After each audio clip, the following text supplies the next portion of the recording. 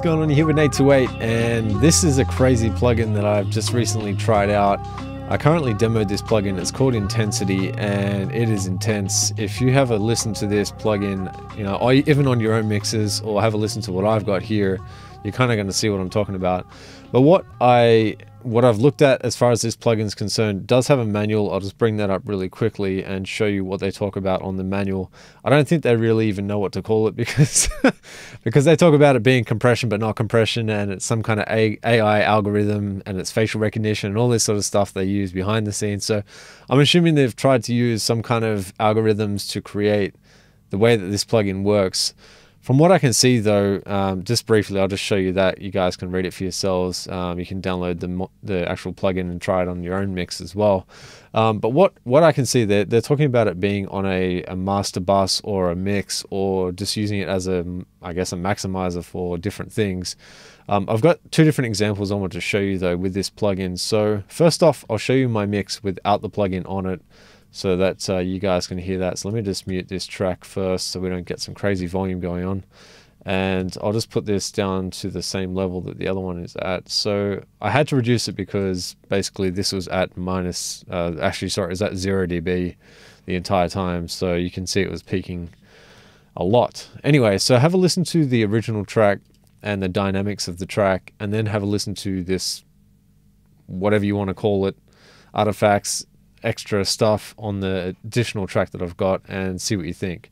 I'll play the original one. Let's go.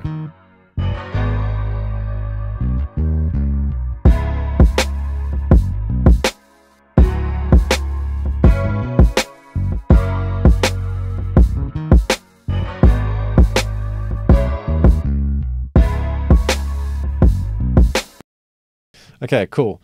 Now, before I go into this plugin with it on, I just want to show you something with the waveforms if you haven't already noticed that. You can see here with my track, it's kind of like there's a quieter section here where it's a little less dynamic. There's just less going on in the mix.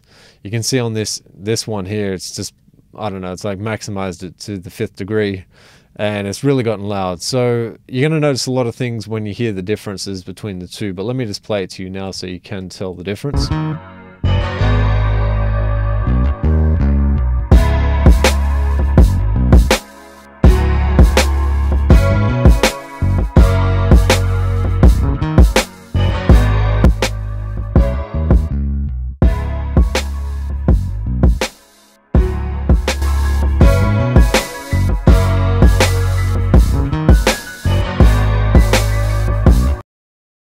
Now personally, I probably wouldn't do this on this track, and I think you hear a lot of this stuff maybe on like EDM and stuff like that. They just push the track to the maximum.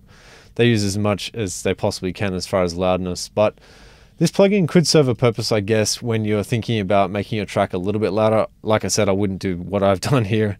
I just really overdrove it so I could see what it was capable of and how loud it could possibly get.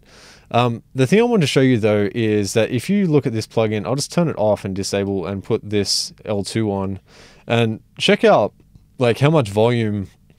I mean, this plugin is giving me a ridiculous amounts of volume, as opposed to if I was pushing a limiter just to try and get that same kind of level. I'll just show you this L2. I'm maximizing it a lot, and it doesn't sound anywhere near the loudness. Let's go.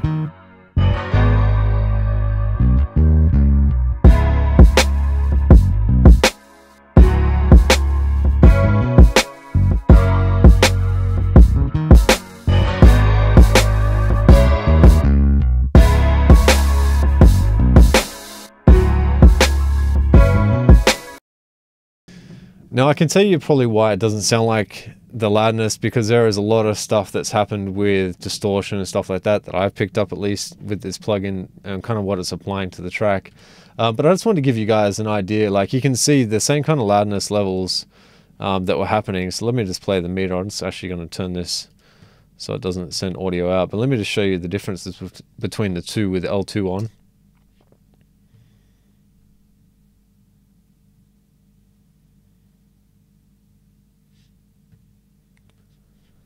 I'm just going to crank that up so we can get kind of similar.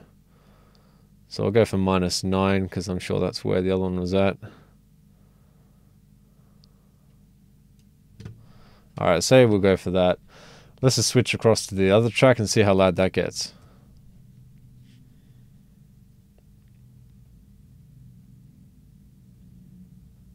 Alright, so they're kind of hitting at the same kind of area, so about minus 10-ish, even minus 9 sometimes.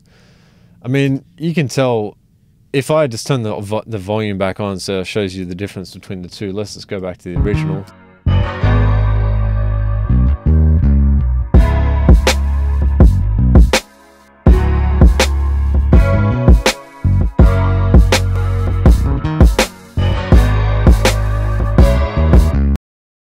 Alright, so that shows you a lot. I mean, the mix has really been pushed up really loud.